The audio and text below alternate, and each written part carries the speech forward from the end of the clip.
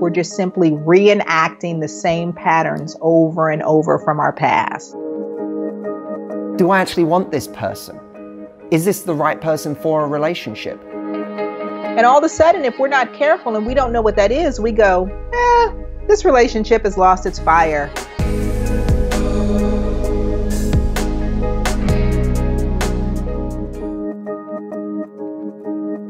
And it's important too. And the reason for that is because oftentimes people are afraid as chemistry changes, they're afraid and they mistake the chemistry changing for them falling out of love.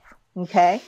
So what happens is when we first have initial chemistry, we call it NRE, which stands for new relationship energy. When we have new relationship energy with somebody that we first start dating, everything is incredible. Everything is amazing and intense. And our bodies literally respond to that chemistry.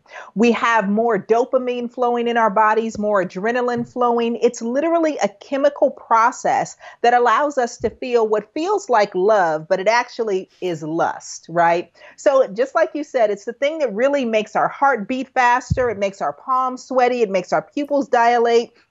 The thing that gives us butterflies in our stomach when we're talking about or see the person. And so that actually lasts roughly for about 18 to 24 months. And just as you said, for the exact reason, it's all about procreating. That's why early in our relationships, we find that we are having sex like rabbits. And all we want to do is really just be with them and experience them in any and every way possible. Well, it's your body's way of tricking you into actually getting pregnant, right? But because after we get pregnant, we can't keep focusing on one another, like we actually have to focus on the offspring that we've actually created, the brain goes through another chemical process around 18 to 24 months. And so now, instead of us having all that new relationship energy, now we've got bonding hormones present. So all the oxytocin, all the good feelings that make us feel more like we're great friends. Something almost like how you would feel for a sibling or your best girlfriend or your best guy friend. And all of a sudden, if we're not careful and we don't know what that is, we go, this relationship has lost its fire. It doesn't really have the same flair. And some people will mistakenly go off to start other relationships in search of that new relationship energy. And other people will say, oh, okay, well, I guess this is what relationships are. So now I'm going to accept kind of this humdrum, mellow kind of thing instead of looking to revive my relationship over and over again. So we have to talk about that new relationship energy because when we're in that space also, our brains are so love drunk, literally, that we're not sure whether or not we're compatible with somebody. We actually may mistake that chemistry for compatibility, but compatibility is actually very different. And compatibility is about how do we line up in the areas of our lives in such a way that if you never changed and I never changed, we would still fit like a glove and we would both be happy and have our needs met in this relationship for the rest of our lives. So how do you then start to work on that compatibility for a long-term relationship? Because there's going to be many elements. I call it like dust settling. So let's say you're not compatible and you butt heads on something. It's like, well, okay, well, you still have a bit of the flutter, so you don't really address it. And so the dust kind of settles. And then a year goes by and you still don't really say anything. And that thing that you kind of thought was annoying, but you still love them for it, now is just freaking annoying. Right. And it starts to build up. And just like dust settling, it becomes so big, you can't clean it anymore. Yeah, they're deal breakers. And it's so funny, I just found this meme the other day that I shared with my husband and I said, this is how relationships work. And it said, early in the relationship, when you're first lying together in bed at night, all you want to do is put your head on their chest and listen to their heartbeat. And that is the rhythm that rocks you to sleep. And then somewhere years later, you go, I'm going to record you at night so you can hear how loud you're snoring because I want to kill you and I want you to know it too, right? Right. And that's the thing. It's like that didn't happen overnight, right? It's not like you woke up one day and went, oh, yesterday I loved it and now it just freaking annoys me. So where's the gap? Because that's, I think, something that people don't talk about enough, about how to avoid those little things that end up becoming like the biggest freaking splinter in your relationship. Yeah. And I say you have to learn these things so that you can avoid what I call a starter marriage, which is you marry for the wrong reasons. All of a sudden, somewhere down the road, years later, you find that this is not the relationship for you. And unfortunately, in order for both of you to be happy, you wind up having to leave and be with other people and take what you learned with you. So these are the tools and the lessons that we really need to learn in order to avoid the starter marriage. Okay. And so what I like to tell people is when you are dating, that is the perfect time to really go slow and take stock. And you have to see dating much like you see interviewing for a job. So if you've ever been a supervisor or a manager, I want you to think about dating in the very same way, because you are hiring for the most important position on earth. And that position is for your life mate. And that's how we have to see dating. We have to look at the individuals that we are dating as potential candidates to fill this position instead of dating thinking that this person is supposed to be our life mate. So unfortunately, we give boyfriends or girlfriends the husband or wife experience when we don't even know if we should be hiring them for that position.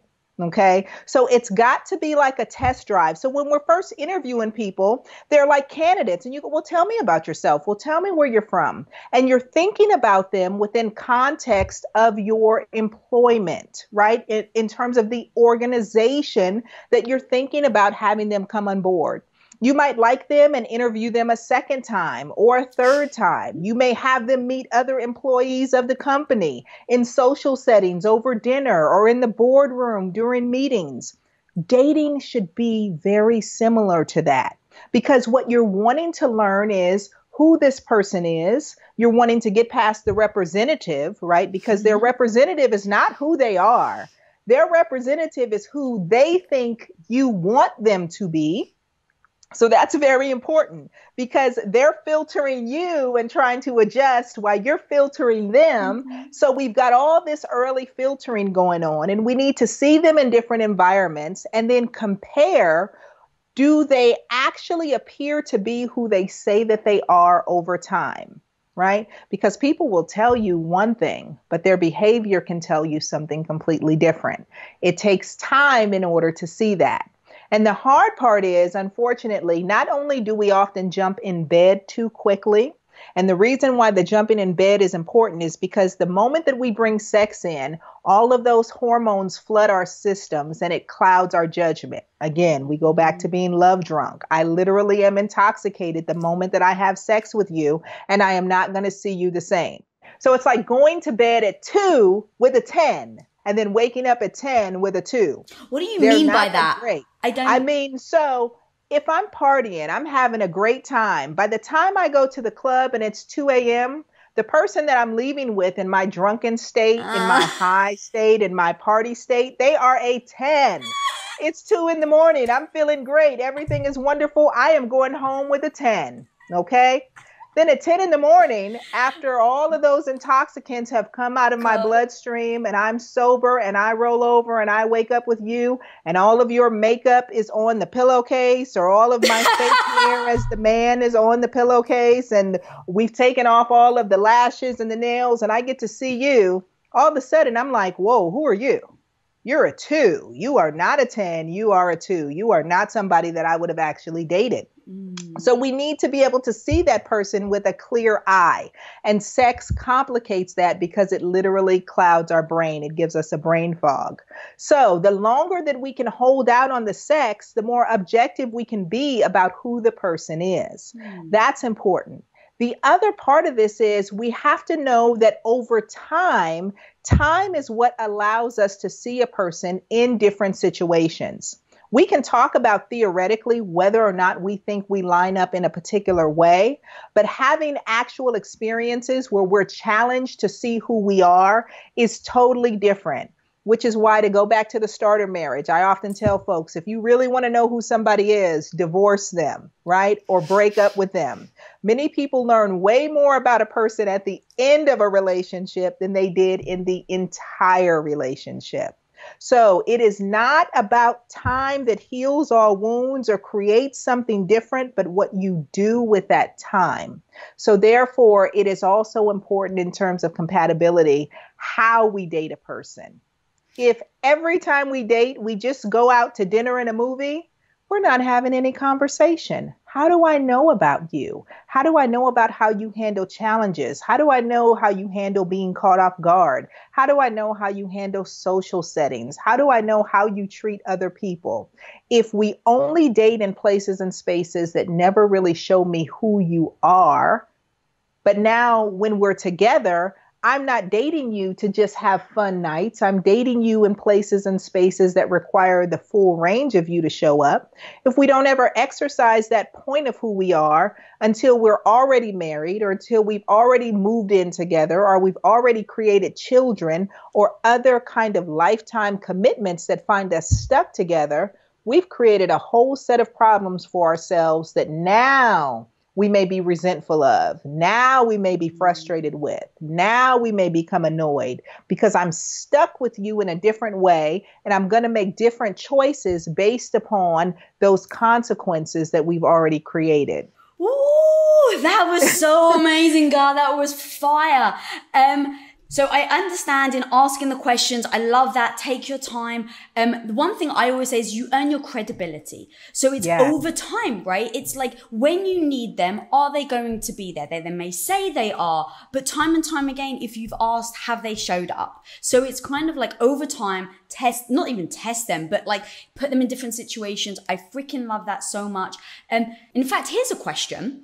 If you have some animosity or resentment or grudge, whatever word you want to use towards someone, whose responsibility is it to get over it? Okay. So the real answer to that is that it's both of your problem because there are three parts to this scenario. There's you, there's your partner, and there's the relationship. And the relationship is its own living, breathing entity. And it's up to the two of you to constantly work together in partnership to resolve the problems in your relationship.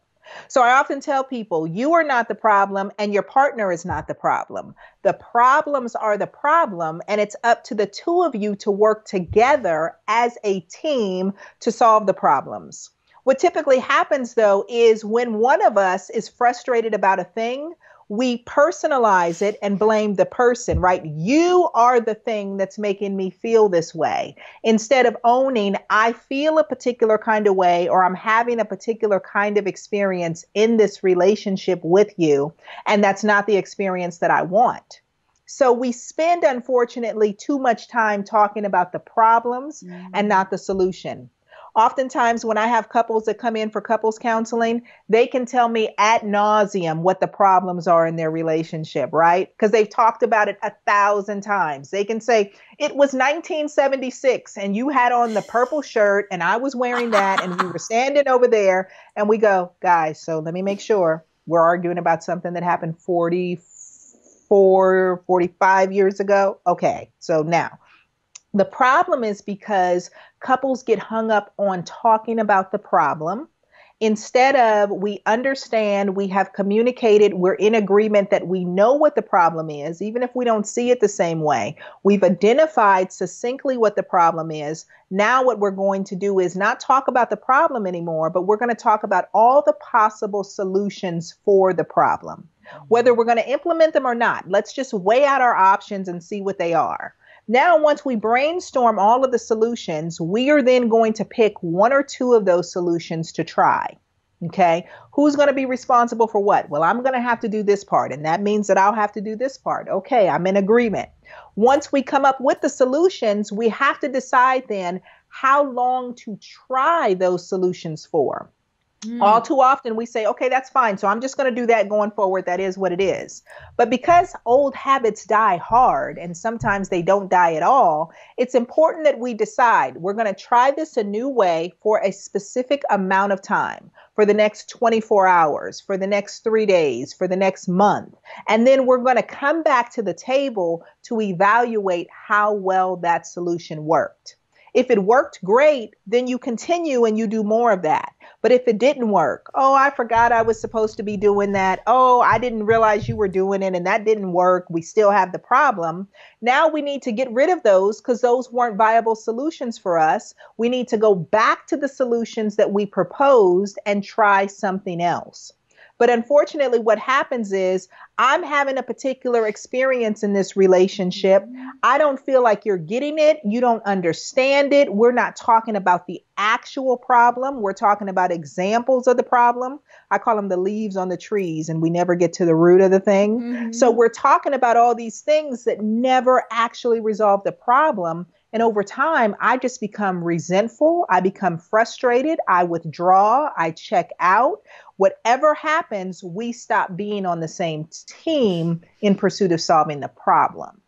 Oh my God, so true. And the fact that you put emotion and you connect emotion to all this, like, forget it, right? It's just, It becomes this perpetual, like, no, you did this and you did this, and it becomes the blaming game. And what I so freaking love about what you just laid out is it's so binary. It's let's do this, let's test it for 24 hours, let's come back together and let's see how we feel. Did we do it or not? Yes, we did it. Did it work? No. Cool. Move on. Right? It's like, it's such a business mind as well. And I love it because it removes the emotion of whatever you're feeling right then, which can cloud how you are approaching the solution. Yes, because what I really want to do as a therapist is to demystify relationships. I really don't want people to walk around thinking this Disney fairy tale that maybe there's a Prince Charming out there, and if I'm lucky, I might meet them, or there is this princess out there. It's like, no. There is a science to relationships. And if you learn the science, not only can you have the kind of relationship that you want, you can control the intensity of it. You can control the duration of it. You can control the quality of it. There is a science to every single thing. We just haven't learned how to do it. So I like to break it down into very pragmatic ways for people to go, oh my gosh, this makes sense to me. Oh, wait a minute. I thought they were the problem. Wait, I'm the problem. I haven't learned how to do it right. I'm not talking about the right thing. I'm not communicating the right thing in order to get what it is that I want.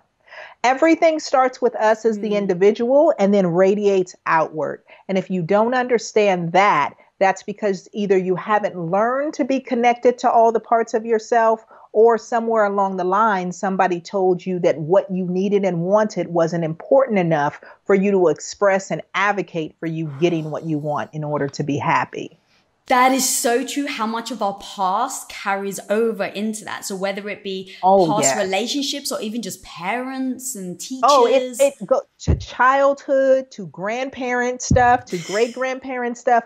Like, we learn how to come into relationship through the presence or the absence of the people in our lives, whether it's our parents being in relationship and how they did it, step parents and extras, parents staying single. Quality of relationship, we learn how to do it. And then as adults, we're just simply reenacting the same patterns over and over from our past.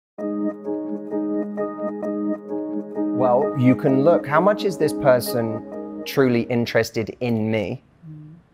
Are they asking me, are they genuinely curious about me, my values, what I like, what I don't like, what I'm into?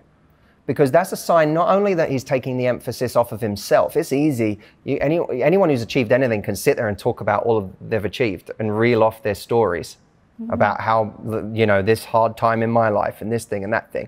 That's not a bad thing, but it doesn't tell you that they're genuinely curious about you. And when someone has real intention in dating, they are looking for a real match. They're not looking for you to be, they want you to be impressed, of course. I got to secure the deal. I got to land the account. But is it the right account? Yeah. Do I actually want this person? Is this the right person for a relationship? When someone is being intentional about dating, they are asking intentional questions about who you are and what you're all about, because they're trying to figure out, I'm trying to use my time wisely right now. Is this someone I want to invest more in? So that's one of the things to look for if you're looking for someone intentional. Right. And again, look for those moments where someone actually invests. Are they willing to come to my part of town? Or is it always about is it always the thing with the lowest activation energy for them? Are they making any kind of a sacrifice? Is the effort equal? When I look at our text message chains, you know, are they actually equal?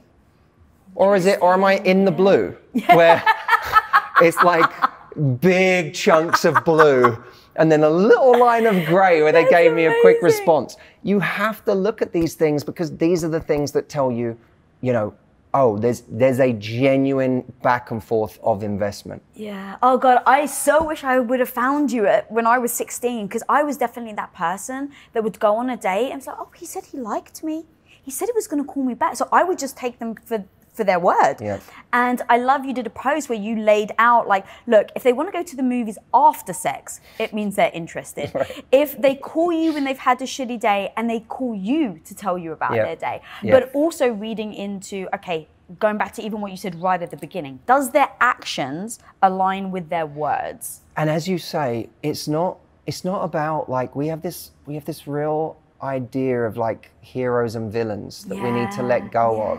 That it's not about that. It's just, there are some really terrible guys out there. There are, but a lot of people, their intentions aren't bad. They're just different from yours. And one of the mistakes I see people make a lot, like, I don't think men have a reputation for being liars. I think some men are pathological liars, and a lot of men aren't liars. They're just great avoiders. They don't bring up the thing that's unhelpful to bring up. They don't bring up the thing that's inconvenient or that would be painful to have a conversation about. And the reason I make that distinction is because a liar, you'll ask them a question and they'll tell you a lie. An avoider will avoid the conversation, but when you ask the question, you'll often get truth. And so people have to be brave enough, and this is for anyone, but if we're talking about women have to be brave enough to ask questions that they're afraid of the answers to. But your fear of the answer is going to put you in the way of so much more pain than the pain of the answer you're afraid of. Because now you have a woman who's a year in, 2 years in, 3 years in, and continuing with this situation that is meeting some needs, but not nearly enough to feed her soul, to make her happy, to nourish her. And she's now not asking the question anymore because it becomes higher and higher stakes. It gets more and more scary to ask because the answer might now show me the last 3 years of my life were energy misdirected towards a person who shouldn't have had that energy. And he's not having the conversation because, I mean, it's easier for him not to, right? And he can claim ignorance because she's not asking me and I don't, you know, I'm not doing anything technically wrong. I don't see us as long-term. I don't see us as ever having a family. I don't see us as ever moving in together. I don't see this as the great relationship of my life. But she's not asking. So let's just keep enjoying ourselves, right? So you now have this complicit kind of toxic situation between two people, and it may not be toxic in the sense that they're butting heads or that they're having a bad time. They could be having the best time ever. And that's the problem. They're having the greatest time. And that's fine. You can just have a great time.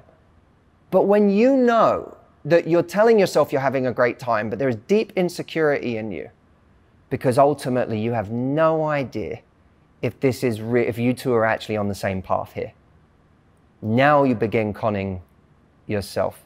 And now that great time that you have and that connection that you have, the stage 2, that becomes the great kind of the blanket we put over everything to hide what's underneath, which is that you and I have very different ideas about where this is going. I want a family and you don't. I know I want to marry you and you are seeing this as just something nice for this point in your life. We have to have the courage to ask those difficult questions, to say to someone, and it doesn't have to be aggressive. It could be very loving, it can be extremely compassionate, extremely kind. How do you see this? You know, I really like you. Or, you know I love you. You know I'm in love with you. And that makes me excited about what we could have, but not if we're not on the same page. Where do you stand with it? Or if it's earlier in dating and you're trying to figure out, you know, you don't even know if you're exclusive or not. Hey, I really like you and I want to give my attention to you. I have other people asking me out and right now, I don't really know what to tell them. And I don't mean to make things heavy, but I just want to know if like you feel the same way, because right now I'm in a mode where I just want to give my attention to you, and I would rather say to people, no, I'm seeing somebody. How do you feel about it? It's a loving, compassionate way to bring it up. It's also, there's some stuff going on there too, because even though it's honest, right? There will be other people asking you out and you don't know what to tell them. Yeah. But you're also introducing an element of like, I'm not going to be around forever. Right. So that is, and I always say to people, be kind in your tone, but ruthless in your actions. Be kind in your tone, but ruthless in your actions. Kind in your tone is, I'm going to be loving and compassionate. I'm not going to compromise how great I am and the beautiful energy that I have by having like an angry conversation with you about this. I'm going to be super kind and loving, and I care about you too. So I want the best for you too. But I know that I'm going to be, if you tell me that we're not on the same page, then I'm going to be ruthless in my response to that. Not in my tone, but in my response, which is to find a path that's better for me and to not indulge something that is making me unhappy or not worthy of my time. Yeah. Actually, to me, I realized in my relationship, it's worse for me to wonder than to ask and actually get the truth. And the reason being is that at least even if the truth stings more, I can do something about it or choose to not do something about it. But at least I know. The wondering to me is there's no end in sight. There is no release valve. So I'm such an advocate for asking the hard questions. So much to the point that me and my husband wrote, I think it's a list of like 20 questions, and it's order of ease. So towards the bottom, it gets very hard to ask each other the questions. And if anyone's watching one, they can click on the link below. I'm sure we'll put the link in. But like the second to last question, or maybe the last question is, what did you want in a partner that I don't have? And another question is, what did I, because me and my husband have been together for a long time. Such a brave question. Such a brave question. And then the other question, because we've been together for a long time, it was, did I used to do for you, but don't do for you now that you wish I did? Wow, what a powerful question. You have to go in with just emotionally sober, right? That's an amazing question. I love that question. That's an amazing question. And we answered it honestly. And his answer was, I used to take care of him. I was a housewife for 8 years and, before I was in business, and I used to put his clothes out for him every day, and I used to make him food every day. And he was like, yeah, I really loved that. He's like, I understand why you don't do it. So he's not saying you should do this now. But he's like, you've asked me the honest question, what do I wish I still had? It was that you would take care of me like you used to. And so it didn't mean I had to act on it. Instead of pushing back or making him feel badly about it or feeling badly about it, I recognize it's a choice I've made. So I've made the choice to not do that. I've made the choice to be into business. But actually, if that's something that's really important to him, is there a wiggle room for me? Is there something that I'm just not seeing here? So now what I do is every weekend, I cook him his favorite meals. That's lovely. Wow. And so now I've heard the answer. I'm not going to do it. Like I didn't go, oh, okay, well, in that case, babe, I'm going to quit everything and just go back to what I used to be. But I heard him. But it gives you, without returning to that lifestyle and that dynamic, it also does give you a tool. It gives you a superpower. Yes. Because knowing that that has a profound effect when it's done is like, now you could turn on that superpower at any time if you wanted to, on your terms. Yeah. But it's to know what someone's buttons are, to know what our partners, like those attraction switches are, or to know what those love switches are, is really, really powerful. Yeah. And the answer is the hard question, the uncomfortable conversation lasts an hour, maybe 5 minutes. The knowledge, the answer you have for the rest of your relationship. Yeah, and I like even approaching conversations with the words, look, this is actually really uncomfortable for me to say, ask, whatever. But so bear with me for a second. Like I kind of do these caveats so that Because I just put myself in that person's shoes. If they were approaching me like that, you would have empathy and openness to listen to what they have to say, even if what they say is hard to hear. And the humility of saying, is there anything from your perspective that you want me to work on? Or is there anything that I'm not, here's the thing I need to bring up with you, but I also want to know if there's anything, like if there's a way that I'm not showing up in the way that you would like. I want to hear that too. And that's a hard thing. It's very easy for us to go and say something we don't like, but to also invite them to the table, to have an equal say about what they don't like. That's the hard part. And I think when we do that, we're showing we're not coming from a place of a pedestal where you're doing everything wrong, but it's actually, we're a team. And also, my father, Steve, he does, on my retreat program, he does an entire module on confrontation. And one of the really valuable lessons he talks about in that is this idea that what gives you the money in the bank to go and have a difficult conversation with someone is what you've been doing in the weeks leading up to it, or the months leading up to it. That if I speak to one of my staff and I say, Dan, what you did yesterday really, really pissed me off. I'm so unhappy with it, and I'm unhappy with it for these reasons. If Dan has learned many times over that my intention is good with him, that I take care of him, that I go out of my way to praise him, that I go out of my way to help him, then when I have that conversation, he knows it's not coming from a place of trying to wound him or say something. It's coming from a good place. Especially if afterwards I say, we've had the conversation, it's done, let's move on. That also, what I'm doing there is I'm setting up a productive conversation the next time there's something like that. Because I'm showing you that when we have one of these things, it's contained to this thing. And when it's done, it's done. When it's dealt with, it's dealt with. And you can expect that the next time I bring up something that I don't like. But someone understanding your intention and your kindness from what you do generally with them, that's what gives you the permission to go in with firmness in that moment when you need to say something you don't like. You have the credits in the bank because of who you are the rest of the time. I love that, earning a reputation, right? Over time, your reputation will be what it is. And so if multiple people are saying your reputation is you're really open and you're really honest, and it's like, okay, the next time I say something, if it really hurts or stings, then just know that my reputation is that I'm open and honest and kind. And so I do that with Tom 100%. Like if he said something to me that I feel is disrespectful or hurtful or like, oh my God, I can't believe he said that. I just go to, okay, I've been with a man 20 years. What do I know about him? He loves me more than life itself. He's proven it time and time and time and time again. So why right now with that one thing that he said, does that eliminate 20 freaking years of him proving that he actually cares about me and that he means good? And who he's been with you the whole time is what gives him the credits in the bank. Yes. That's what, when you hear that conversation, you're able to weigh that up against the pain of that conversation, and this wins.